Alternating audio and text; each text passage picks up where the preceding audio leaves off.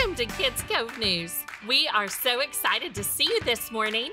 It's Promotion Sunday, and you all are looking so great in your Western gear. That's right. We are so excited to be in our new classes this morning with our new teachers and new friends. It's going to be a great day. If you haven't already, make sure you get your Kids Cove bandana. And Giddy Up Gil is with us in large group this morning too. It's a great day in Kids Cove and on iCampus Kids today. We Go Worship and Kids Worship Arts are kicking off soon on September 11th. Boys and girls, have your parents sign you up online and join us on Sunday evenings at 5:30. And Awana is kicking off soon on September 14th too.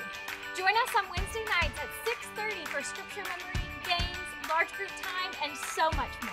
And we can't leave without wishing our friends happy birthday this week. Joshua's birthday is August the 16th. And Liam's birthday is the 18th. And Lana's birthday is August 21st. Happy birthday, friends! That's a wrap for Kids Cove News. See you next week.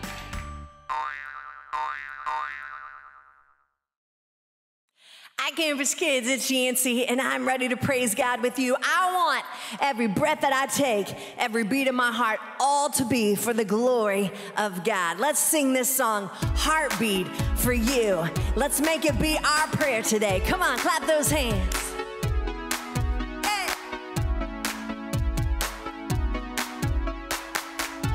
Let's sing this to God together. I'm running day after day, I'm living for the glory of your name, oh Jesus. I'm holding nothing back. I'm singing this joyful noise. I'm telling every one of your great love, oh Jesus. I'm holding nothing back.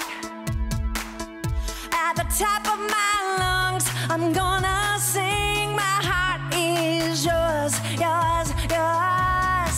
Let this heart beat on for you. Every breath, breathe to speak your truth. With my days, I will praise you. My heart is yours, yours, yours. I'm living every heartbeat for you. Giving every heartbeat to you.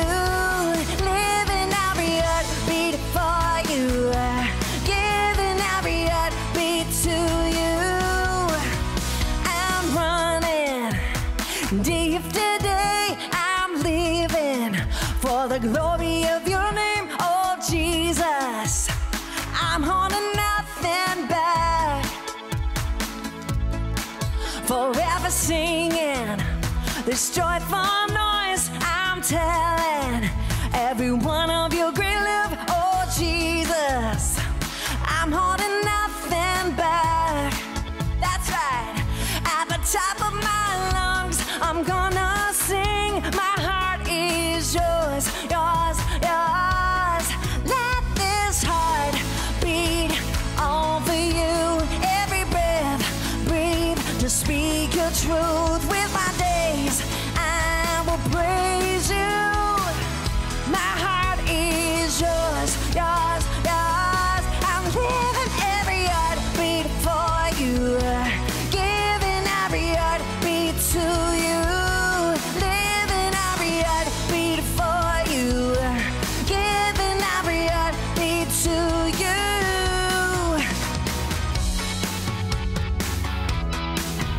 Woo! Let's have some fun.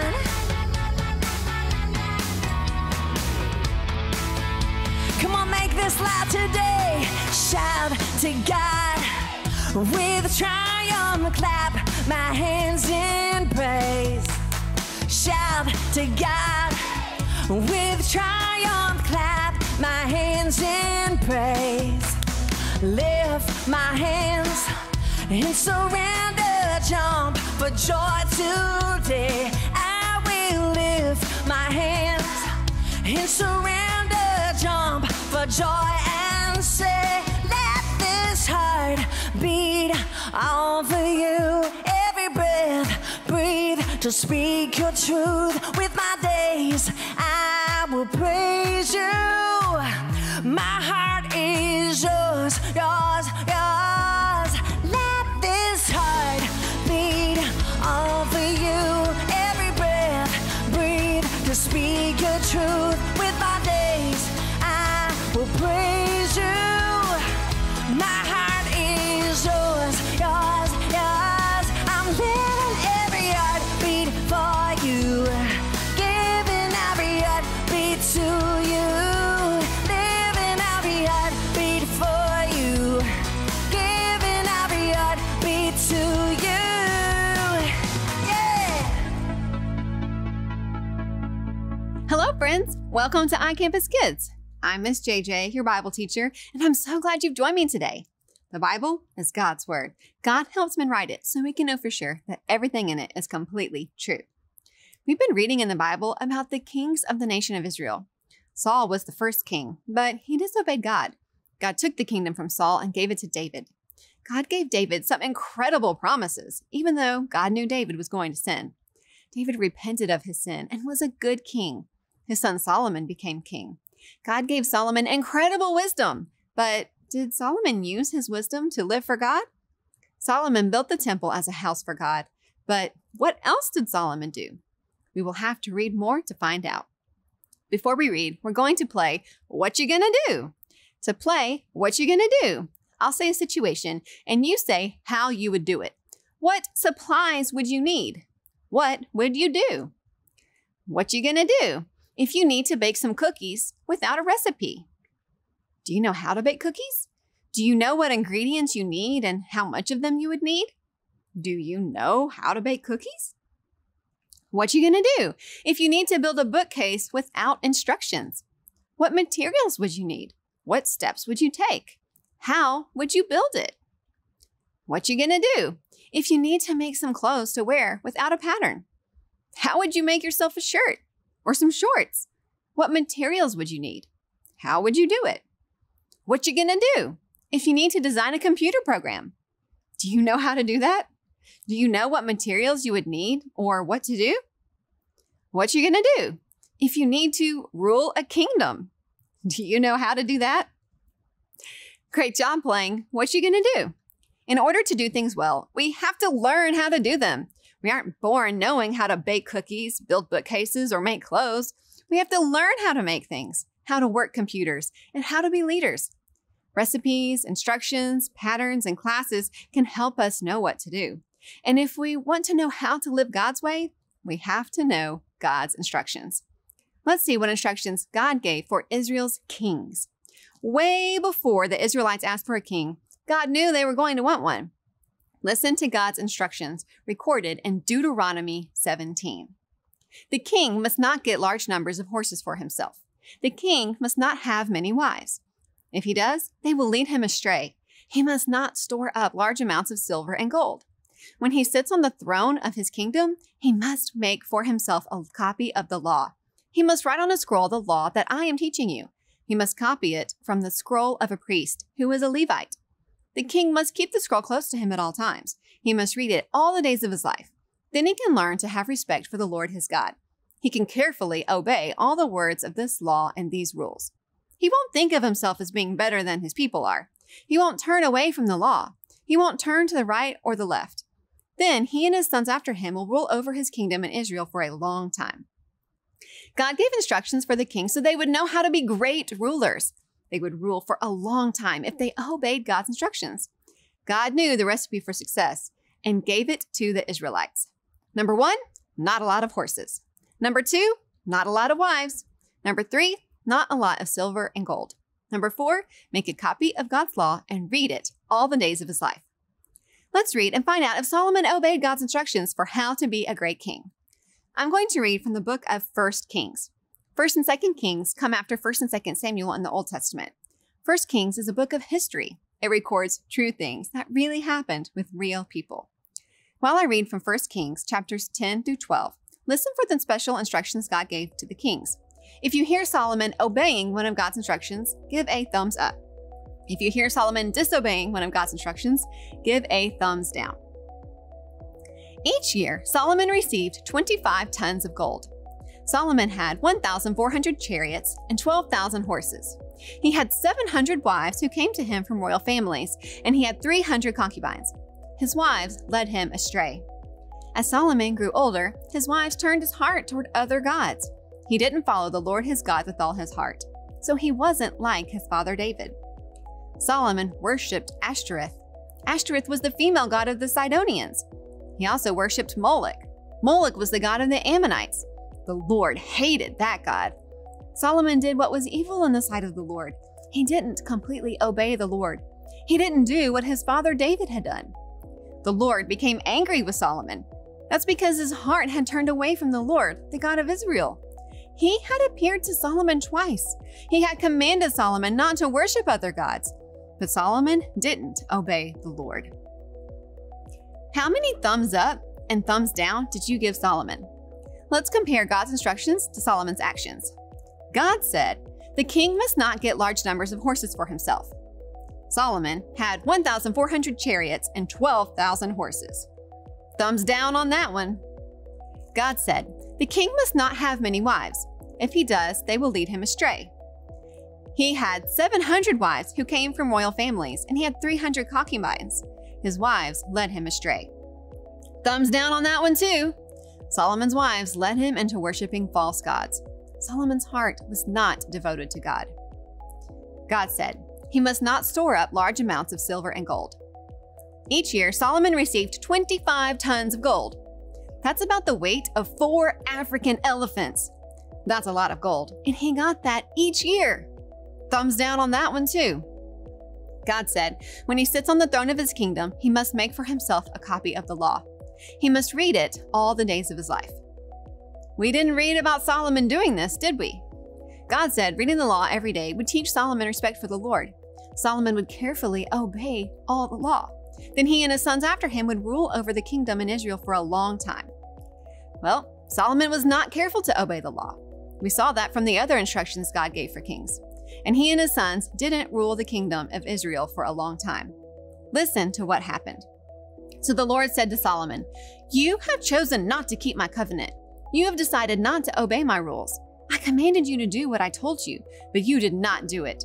So you can be absolutely sure I will tear the kingdom away from you. I will give it to one of your officials. But I will not do that while you are still living. Because of your father David, I will wait. I will tear the kingdom out of your son's hand.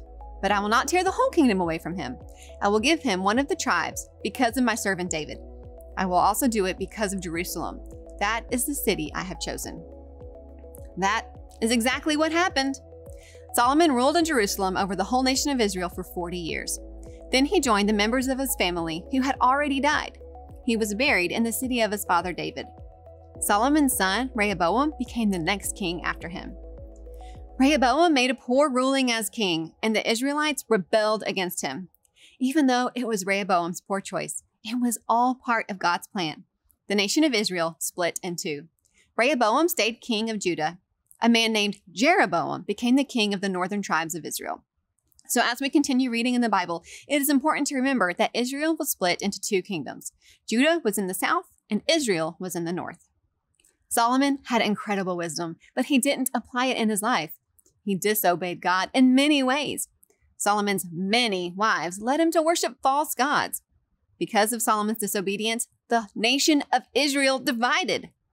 Sin always has consequences, and Solomon's very serious sin had very serious consequences.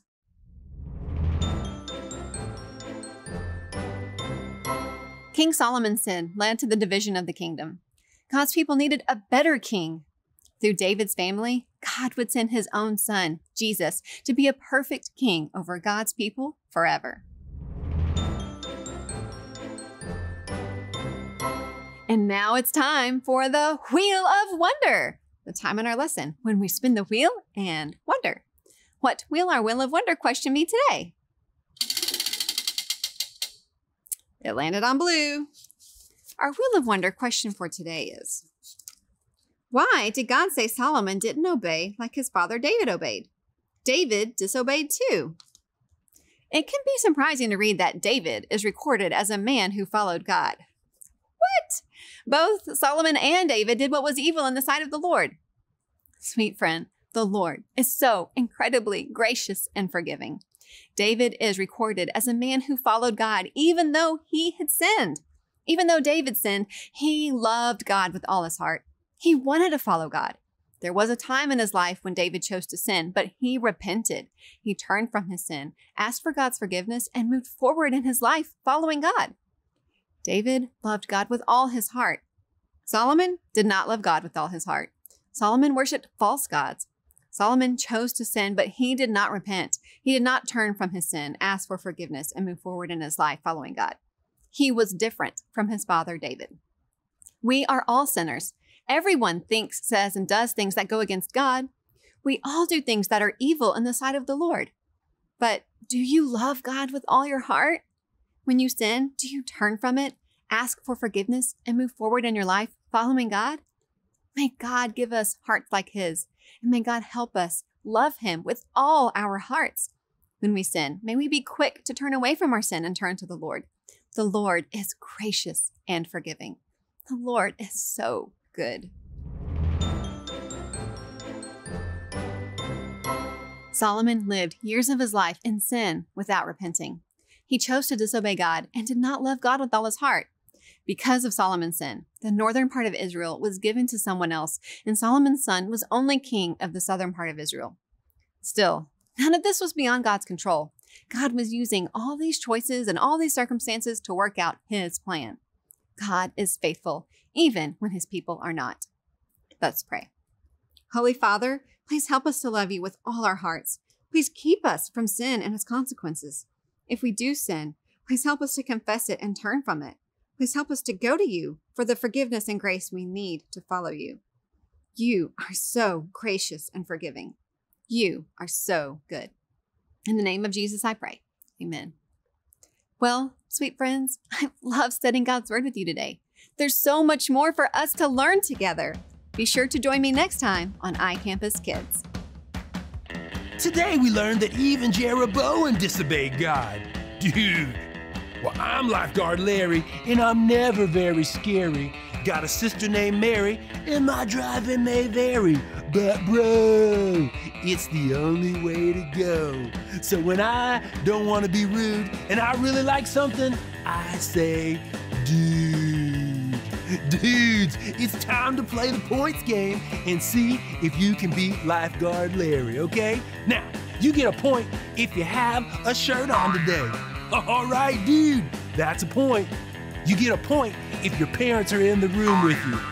Your mom, dad? Nope, no points for me. All right, you get an extra point right now if you go and hug somebody. Go hug somebody. Go hug them right now. Go hug them right now. All right, yeah, I don't have anybody to hug. Okay, points recap. Point if you have a shirt on. Yeah, dude. Point if your parents are in the room. Okay, did you get a point? And point if you went and hugged somebody. All right, how many points do you have? Dude, that's good, okay? I've got one. All right, next, give yourself a point if your name ends in a vowel. A, E, I, O, U. And remember, I'll give you Y. Dude, Larry ends with a Y. I get a point. Woohoo! All right, time for the last point. Give yourself a point if you have a brother or a sister. Whoa, cool. All right, time for our point recap. Points if you got a shirt on. All right, dude. Points if your parents are in the room watching. All right, cool. All right, you get a point if you hug somebody. All right, point if your name ends in a vowel, A, E, I, O, U, and Y, Larry. Oh, and point if you have a brother or a sister. How many points did you get today? Dude, oh, that's a whole lot more than I got. All right, well, I'm lifeguard Larry, and I'm never very scary. I got a sister named Mary, and my driving may vary, but bro, it's the only way to go. So I'll never be rude, and when I really like something, say it with me. I say, dude. All right, dudes, I'll see you around for more iCampus Kids. Dude. Hey guys, welcome back. We hope you had a great time this week, and we are so glad to be with you again. We have been learning about King Solomon the past few weeks. He was wise and kind, a great leader to the Israelites. He trusted God and even built a temple to worship him. But today we learned that Solomon sinned, and that sin had some pretty big consequences. You're right. You know, sin always has consequences. And Solomon's sin resulted in the entire kingdom of Israel being divided. So to help us remember the northern kingdom of Israel and the southern kingdom of Judah, we're going to play a game together. So on our board, we've written the 12 tribes of Israel, plus a few extra names too. And our job is to work together and circle all 12 tribes. And for an extra challenge, let's see if we can figure out the 2 tribes who belong to Judah. Ooh. All right. Ready? Here we go. All right, do you want to do the first one? All right. Ready, set, go. All right, how about we find Simeon? Okay. All right. Did we find Simeon on our Simeon? board? Ah, there it is. You got it? Great job. You got it. Okay, so our next one, let's find Levi. Okay. Where's Levi? Levi. Oh, I see it. There we go. Good job. Okay. All right. How about we try to find Judah? Ooh, Judah. Okay, so I think that might be one of the Southern Kingdom ones. Yeah, I think you're right. All right, I think you're right. Did y'all find it? great job. Okay. Now, next we're gonna find Issachar. Did you find it? There it is. Good. Good Okay. job. All right. How about Zebulun? Mm, Can you find that one? Zebulun. great job. Oh, good. You got Okay, it. and next we're gonna find Benjamin. And Now, so, yeah, that's- go for it. is that a Southern Kingdom That one as well? is a I Southern think so. Kingdom tribe. You're exactly Yes, right. Benjamin. All right, next. Dan. Ooh, we can find Dan on our board. There it is. Got it? Okay, now next let's find Naphtali. Okay. There it is. Great job. Good job. Okay, how about Gad? Why nothing? That's just a silly name. It's a different name. It's Yeah. easy to spell. It is. Find Gad. There we go. All right. All right, next we're gonna find Asher. Great Asher. job. Good, good. Okay, All right, how about Ephraim? Can we find Ephraim? great job. All right, and last one, Manasseh. All right, how did we do? I think we found all 12. We did. Great job. We did. That is so good. You know, the southern kingdom consisted of Judah and Benjamin, and we found those. We which is did. good. That was great. Because of Solomon's sin, instead of ruling over the entire nation of Israel, now he only ruled over those 2 tribes of Judah and Benjamin. But God still showed mercy to Solomon, though. He allowed Solomon to rule as king for the rest of his life, and this served as a great foreshadow to when God would send his own son, Jesus, to be the perfect king forever and bring his people back together again. Boys and girls, our sin has consequences, but God is still faithful and he's merciful and he forgives us when we disobey. Thank you for helping us find the 12 tribes of Israel today. Challenge your parents to see if they can do it too. Let's close with one more song of worship today. See you next week on iCampus Kids. Today we've been learning about someone who was disobedient, but I want to be someone who is always listening for God to speak to me. I want to be obedient to what it is that he is asking me to do. And this song that we're going to sing right now, it is a song about us being obedient to God, hearing his voice and doing what he's telling us to do. This is Ready, Set, Go. Let's sing it together. God speaks all the time. We can hear him if we try. Are you listening? Oh, are you listening? God leads every day. He doesn't stop or change. Will you follow? Oh, will you follow? 'Cause there's a start and finish line. I'm gonna run my race to win. I'm marching and moving step by step. I'm running, my race is not finished yet. When God speaks, I wanna listen, walk in obedience. Come on, ready, set, go, ready, set, go, ready, set, go. ready, set, go. Come on, sing it again. God speaks all the time. We can hear him if we try. Are you listening? Oh, are you listening?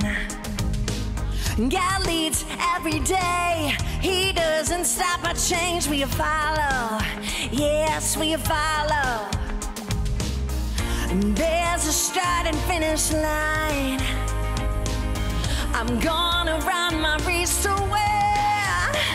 I'm marching and moving step by step. I'm running, my race is not finished yet. When God speaks, I wanna listen, walk in obedience. And ready, set, go, ready, set, go, ready, set, go. Come on, make it loud, ready, set, go. I wanna obey like Noah and the ark he built, like Queen Esther. For such a time as this, I wanna be like the 12 disciples who followed him. Say it out, ready, set, go, ready, set, go. I wanna be brave like David when Goliath fell, like when Hannah gave her son Samuel. I wanna be like Peter, a rock where God can build. And ready, set, go, ready, set, go. I wanna have faith like Abraham and Sarah believed, like the widow gave Elijah food to eat. I wanna sing praise like Paul and Silas in the jail. Come on, ready, set, go, ready, set, go. I'm marching and moving step by step. I'm running, my race is not finished yet. When God speaks, I wanna listen, walk in obedience. And ready, set, go, ready, set, go, ready, set.